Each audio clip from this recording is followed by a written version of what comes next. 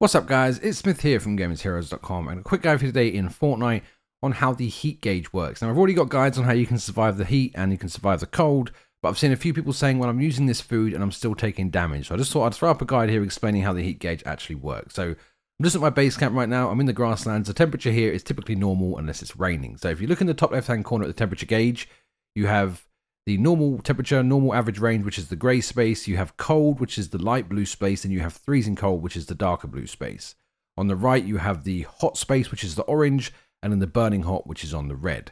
If you are ever in any of those, you will take damage over time. So the light blue, you will take, I think it's about a quarter of a heart.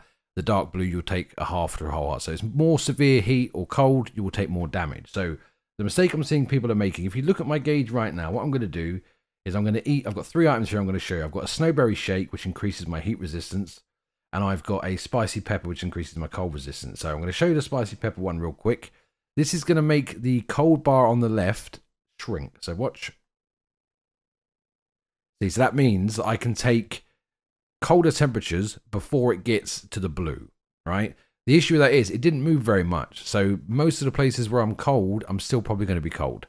Because that's the food itself, the spicy pepper, doesn't offer a huge bonus. So if I then switch, this is going to go for the other side now. So the snowberry shake uses, it's one of the juicing machine items. This will increase my heat resistance. But watch how much the heat bar on the right changes in comparison.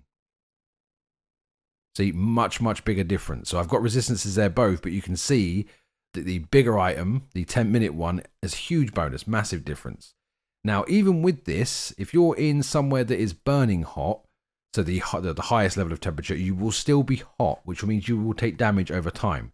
So what you can do to counter that is use the slurp juice, which is another item you get from the juicer, which heals you over time. This heals you at roughly almost exactly the same as the damage you take over time from hot or cold. So if you pop one of these big drinks, the slurp juice is for the cold, and then I think the burger, there's a burger for the, yeah, so there's a burger here for the cold resistance and then the other one for the heat resistance. If you pop the big food item first and then a slurp juice, it will protect you from the damage you get over time, whatever the temperature is.